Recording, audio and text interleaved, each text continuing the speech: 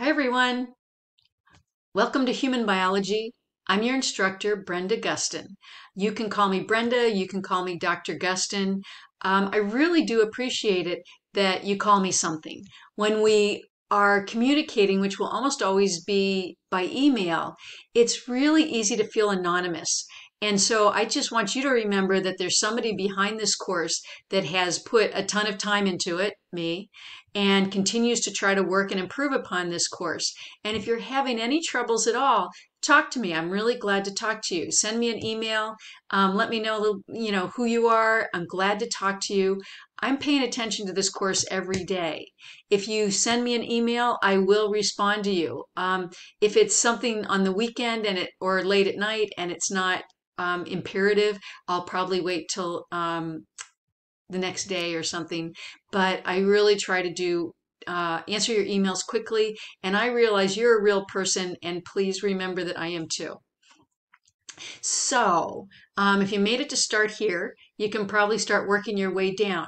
Each one of the modules, each one of these sections, you're going to will be added on as the semester goes along. So what we're going to try to do for week one is get through the welcome, the syllabus, and then you're going to do the week one materials. And then pretty soon I'll start adding on week 2, week 3, week 4, etc. So each week, then you'll just have one module to go through. So here's the video that you're watching right now, and you'll notice that there's little check boxes here. So when you're done watching the video, you can check it and remind yourself that you're all done. If you want to uncheck it and get yourself to do it again, that's possible. You'll also notice, if you're not used to Brightspace, that every section here will tell you what it is. This one's a video. This one's a web page. If you click on this Meet Your Instructor, it actually brings you to the Corning Community College web page, and it goes to my instructor profile. So you're welcome to look at that. The other link I have here, I have the McGraw-Hill Connect. The textbook that you're going to be using for this course is called Human Biology by Sylvia Mader. McGraw-Hill is the publisher. You want to get the Connect version. And what will happen if you purchase what they call Connect Access to this book, it will include an ebook. And the ebook is really well designed, so it displays well on electronic devices. I know a lot of students say, well, I do much better with a hard copy book, but the books are getting designed in kind of more friendly ways to be able to display on electronic devices. And frankly, I'm having no problem using a lot of these ebooks. So I highly recommend that you try the ebook before you go buy a hard copy of something.